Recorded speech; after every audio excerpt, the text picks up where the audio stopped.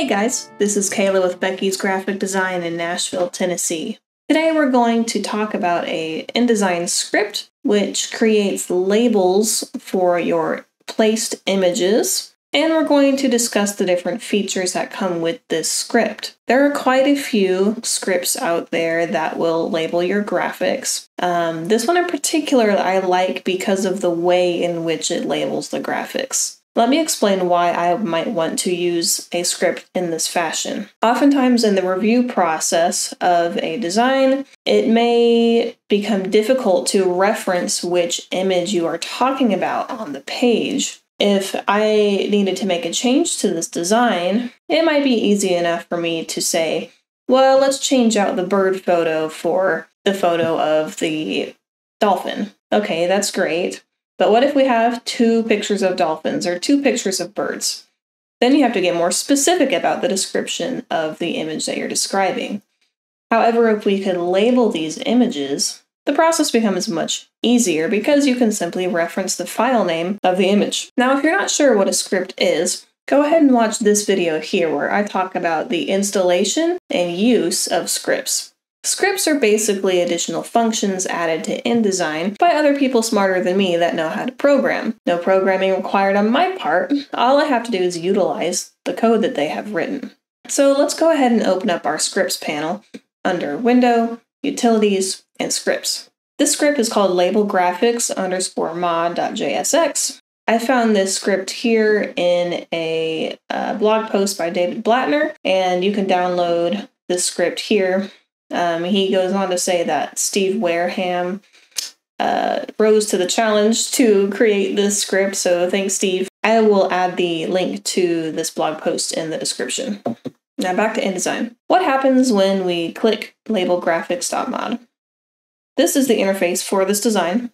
There's a couple of different options. We can create labels via the clipboard. In my case, I prefer to use the file name as my descriptor unless they happen to be extremely long. The file path is going to include where also that file is located in your machine. And then there is some metadata that you can pull from the image. I would like to use file name. There's an offset. This is a useful feature as well. In addition, we can create a paragraph style and a background swatch for this label script, which is highly useful. Now, as we can see, I don't have any paragraph styles created for this document. So before I run this script, I want to go ahead and make a paragraph style. I'm going to click cancel and back out of here. Let me go ahead and create a paragraph style. I'm going to call this image labels. And we're going to go ahead and make this a nice, easy to read typeface. Maybe in a bold. All right, that ought to work. I'm also going to do a character style or character color of white. And then, okay, so let's go ahead and launch our script now that we have a paragraph style created. We'll go back to our scripts panel and select Label Graphics Mod. We are going to, again, choose our label type of file name. We'll leave the offset 0. We're going to select our paragraph style of image labels. And remember, I made the character color white, so I want to apply a background swatch of black. I'm going to click OK. The script is going to ask me if I would like to add captions to all images in the document. This is maybe a bit of a misleading term. Basically, the script is confirming, would you like to run this script?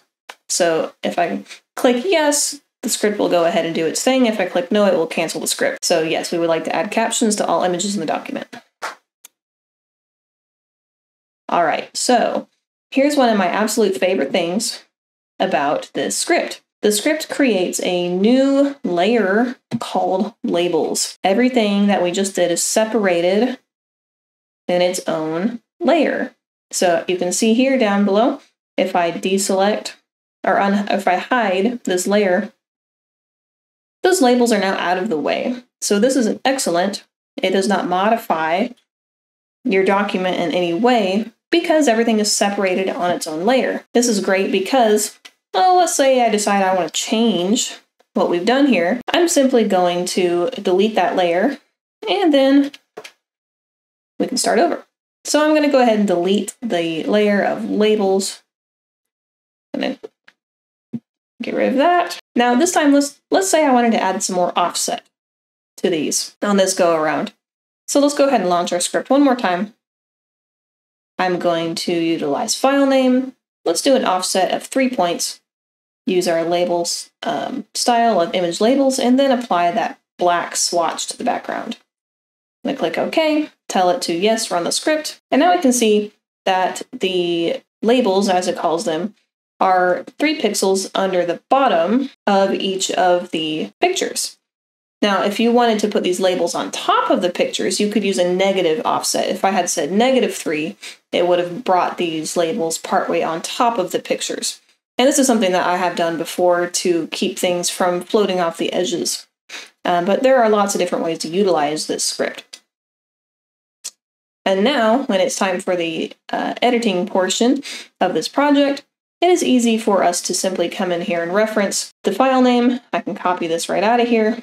And then we can swap it in for new pictures whenever we need. All right, everybody, I hope you found this helpful. If it was, please leave a like, leave a comment below. Those things really help us out. Lets YouTube know that we actually important and we matter to you. Go ahead and click on another video of ours as well. That seems to be another thing that YouTube is pushing. If we're important, you'll watch more than one video. All right, everybody, I will see you in the next one. Bye-bye.